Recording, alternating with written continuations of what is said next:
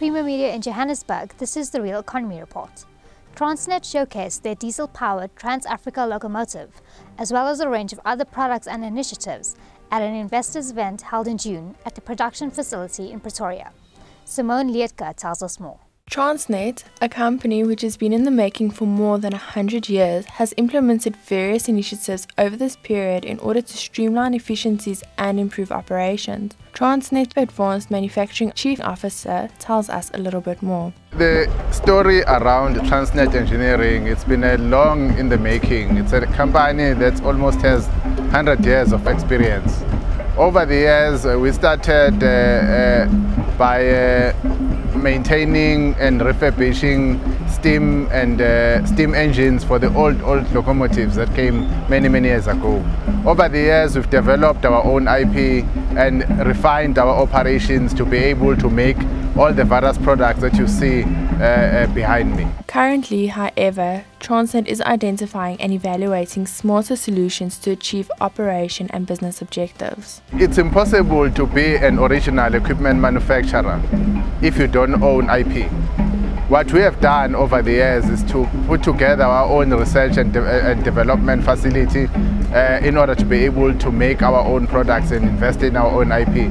And it's as a result of those engineering efforts between our product development and R&D teams that we're able to start manufacturing freight wagons, passenger coaches, and now to finish it off as a complete OEM for rolling stock, we've been able to produce our own locomotive. He further enthuses that Transnet's products are African, from cradle to grave, and that Transnet is able to support clients as well as reduce the total cost of ownership. These are African products from cradle to grave. We are able to support them and reduce the total cost of ownership throughout maintenance and operations in various railways.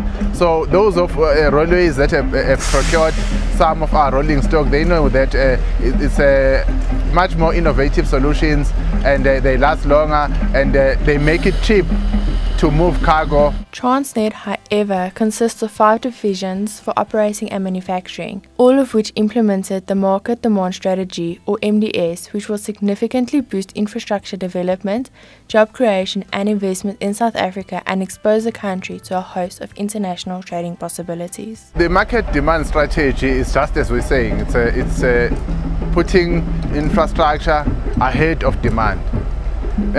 For all, as you may be aware, we've got 5 divisions in Transnet, 4 operating and 1 manufacturing. The 4 operating divisions, they continue to make sure that we do a lot to invest in our infrastructure to make sure that we are ready for our customers. For us in Transnet Engineering, it's a different story in that our market demand strategy meant that we go and innovate solutions which will put us at the forefront of the demand that our customers are looking for. And that's why we recently launched our own TransAfrica locomotive, which is the first of its kind in the continent. And as we say in Transnet Engineering, through this locomotive, we've been able to put the African in the moon. Other news making headlines: Mobile Solution launched to great effect.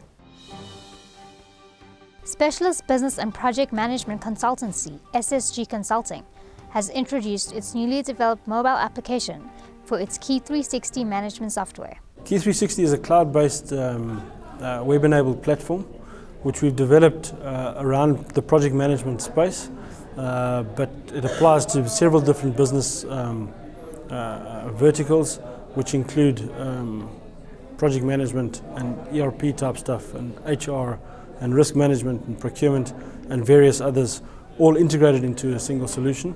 And we roll this out to multiple clients working across multiple industries. That's Creamer Media's Real Economy Report. Join us again next week for more news and insights into South Africa's real economy.